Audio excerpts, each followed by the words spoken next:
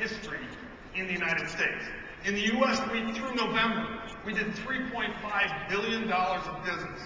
That's $1 billion more than Nintendo did on the Wii, and it's $2 billion more than Sony did on the PS3. And if you look at spend on Xbox 360 games, it's more than the spending on Wii and PS3 games combined. So our Xbox business is in a very, very good place. In addition, we continue to grow on Xbox Live, the online gaming service that supports Xbox. I'm excited to announce tonight that we have passed the 10 million member mark for members on Xbox Live. That's 6 months faster than we expected to get to that number. So tremendous momentum around what's going on Xbox Live.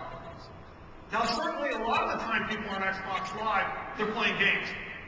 But they are also enjoying TV and movies. And we have two very important announcements on that front tonight as well. First, I'm excited to announce that ABC and Disney will be bringing their TV shows to Xbox Live this month. On Disney, that means shows like Hannah Montana, High School Musical. And on ABC, top-rated shows like Lost, Grey's Anatomy, Desperate Housewives, and others. This is a tremendous opportunity for us to continue to expand video content on Xbox and bring more consumers into the Xbox Live experience.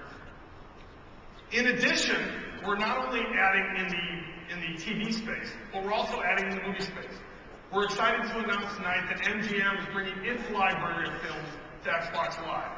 This includes classics like Rocky, Terminator, Silence of the Lambs, Legally Blonde, and many more. Xbox Live, when we're done integrating this content, will offer more than twice as many hours of on-demand, high-definition content as any cable or satellite provider. Over 35 studios and networks are supporting us now, and it's quite clear that online distribution is going to be a powerful force in the future of video. But our approach to television is not just through Xbox, of course. Media Center continues its success and is on the vast majority of the 100 million plus Vista PCs that are in the market today. And in addition to having Media Center on the PCs, it's very important that we increase what's called the extender technology. This is the ability to take content that's on a Media Center PC and extend it through a TV. Now, Xbox 360 is the first place we got started with extender technology, and that's been quite successful. Tonight, we are announcing that Samsung and HP will also be introducing new extender devices to connect to TVs. And HP will be the first to build extender into their new high-definition TVs with their Media Smart TV. So that's on the Media Center side. Finally, in the TV space, we have our product Media Room. Now, Media Room is our IPTV service that delivers high-definition TV, DVR, and interactivity through top service providers like British Telecom, Deutsche Telekom, AT&T, and 17 others around the world. To date, we now have 1 million TV screens on our Media Room service, and that number is advancing very, very rapidly. We also have some key announcements in the Media Room space tonight. First is a technology which we call DVR Anywhere. This is the ability to record on your Media Room system content in one place and distribute it to other TVs around the house that are on the network. We also are announcing some interactive applications we're developing with Showtime, TNT, and CNN. This will give you the ability, for example, in a NASCAR race, to produce your view of what the race is like.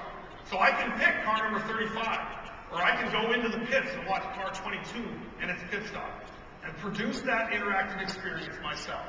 With CNN, we're doing an application around the election, and the ability for people to customize and understand the political situation in the election process in the United States in a very interactive way on the TV. The final announcement around Media Room, last year here, we talked about Xbox 360 being a set-top box for the Media Room service. This year, we're excited to announce that British Telecom will be the first operator to provide that capability, and you'll be able to buy an Xbox 360 through BT, use it as a gaming console, as well as a set-top box on your TV.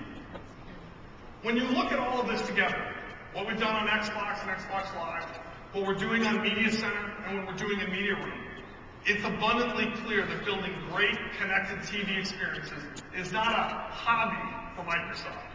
This is something we take quite seriously, and we think we can build a great business with great products for our customers.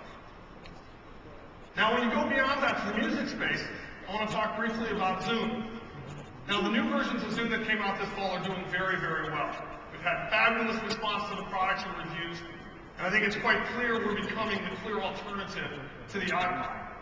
With capabilities like subscription, Wi-Fi, and a social experience, we think we can differentiate ourselves in the space, and we think there's plenty of opportunity for that market to grow. In fact, we've been so pleased with the results in the United States. For the first time, we'll begin selling Zoom outside the United States and Canada this spring, and there'll be more opportunities for us to expand in the future. Now, I will say that music is inherently a social experience, and we want to build on that social experience. And that's why we introduced this concept called Zoom Social. Now, Zoom Social is in beta right now. It has about 1.5 million people who have tried the service out initially. And we want to give you a chance to understand what Zoom Social is. So I want to invite Molly O'Donnell on stage to show us how consumers can discover music.